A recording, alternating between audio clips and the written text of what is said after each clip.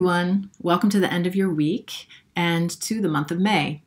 Next week is also Teacher Appreciation Week, so I want to take this opportunity to extend a great big thank you to all of the teachers and all of the leaders in our schools.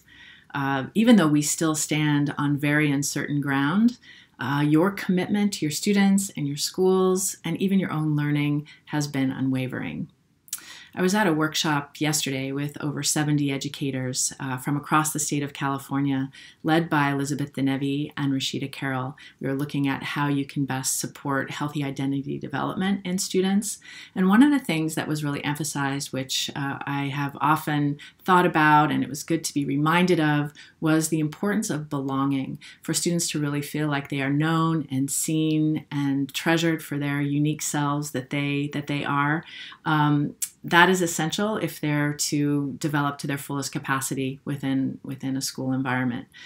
So I was appreciating that and thinking about how that is really true, I think, for adults too. That feeling of belonging is essential, especially for teachers and especially now. And I do believe that the CATDC has created that. It's created that over the last 20 years, this feeling of belonging and community, and that we're continuing that within the online learning environment that we've had to pivot to pretty quickly. So I want to encourage you to draw from this deep well of CATDC.